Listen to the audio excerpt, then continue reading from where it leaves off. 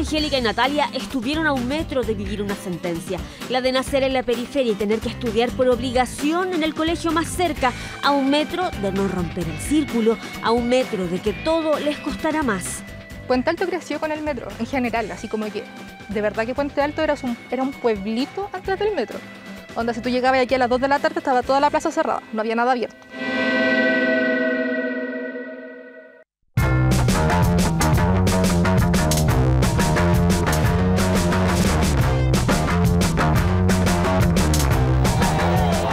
Fue en 2005 y como cada vez que se abre una línea, todos pensamos en el comercio alrededor de las estaciones, en el valor que ahora adquirirían las casas, en el tiempo a favor que tendrían los pasajeros. A la plaza de Puente Alto era 1 hora y 45, ahora son 38 minutos. El beneficio para mí es tiempo, horario, de todo, es algo totalmente bueno. Pero hubo un chileno que pensó, ¿y los escolares? ¿Qué gana un niño, una niña de octavo básico cuando le acercan al fin el centro de Santiago? Mi sueldo es mucho mejor que el de mi papá, por ejemplo. Sí, totalmente. Yo soy la primera profesional en el núcleo familiar. Hice un posgrado, pude estudiar afuera, tuve la oportunidad de estudiar afuera, me becaron en la universidad, me becaron en el posgrado. Entonces, ¿de que nos cambió la vida el metro a muchos? Yo creo que sí. Ninguno de ellos tres se conoce, pero es muy probable que fueran parte del estudio presentado en la Universidad de Talca, liderado por Francisco Meneses. Durante 13 años rastreó con datos del CINSE y seguro de cesantía a casi 13.000 estudiantes y hoy están listas sus conclusiones. Los que tuvieron acceso a la línea 4 lograron ir a mejores colegios y hoy tienen un mejor sueldo que sus padres. Es la llamada movilidad social, pero que nadie le había adjudicado hasta ahora a Metro. Cuando llega el metro, y todos los estudios muestran lo mismo, los chicos empiezan a ir a otros colegios. No solo son los emblemáticos, son simplemente otros colegios que los papás y los hijos eligen.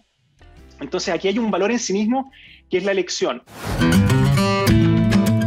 Le pasó a Angélica Díaz. Apenas llegó el metro a Puente Alto, su mamá la postuló a colegios en el centro.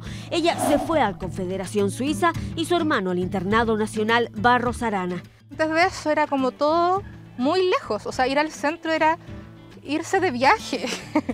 Era como irse de viaje, era como horas y horas y horas de viaje, de ida y de vuelta. No te digo que con el metro no sea lo mismo, porque después igual es largo y como uno dice es 1 hora, pero antes eran 2 horas o 3 horas.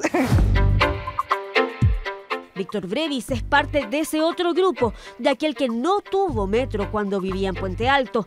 Podría haberse quedado estudiando en su comuna, pero le insistió a su mamá y lo cambiaron al Liceo Obispo Augusto Salinas. Juntos por años madrugaron para llegar a tiempo. Ella a Las Condes como asesora del hogar, él a estudiar.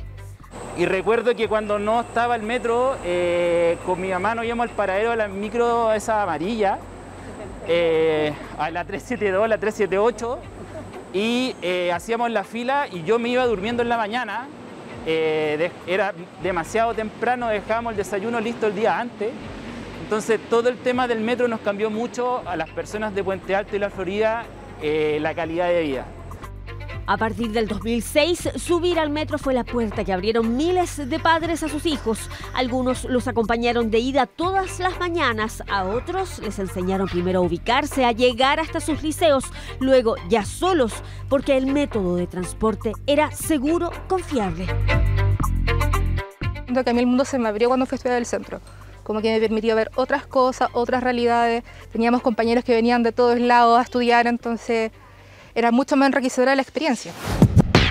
Y esa es la principal razón de que hoy ese grupo, el que se cambió de colegio por la llegada del metro, tenga un mejor sueldo. Esa visión, salir de la burbuja. Natalia vivía en la Florida y se cambió el año 2006 al Liceo 7. Del liceo y ya no tenía de compañeros a mis vecinos, tenía de compañeros gente de Melipilla, de Buin, de Peñaflor, de todas partes de Santiago, y eso te amplía la perspectiva, te ayuda a ver cómo vive el resto. Eso y profesores que guiaron caminos y talentos, que exigieron resultados, pero que además hicieron un cambio de creencias sobre el futuro, enseñando a optar a becas y créditos.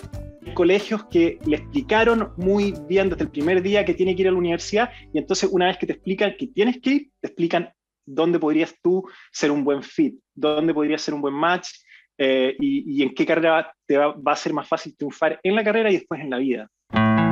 Natalia es hoy abogada, Angélica, magíster en física y matemáticas. Víctor, que recién en la universidad pudo disfrutar de la línea, es periodista y magíster. ¿Les cambió la vida el metro? Sí, y esa es la mirada que tienen hoy. En Metro, los proyectos de Metro son políticas públicas que promueven la integración social y que permiten que las personas accedan a oportunidades que de otra manera habría sido mucho más difícil o simplemente no habría sido posible. Un medio de transporte que ya se acerca con la línea 9 a La Pintana y la línea 7 a Renca. Y claro, una mejor calidad de vida no pasa porque todos estudian en el centro.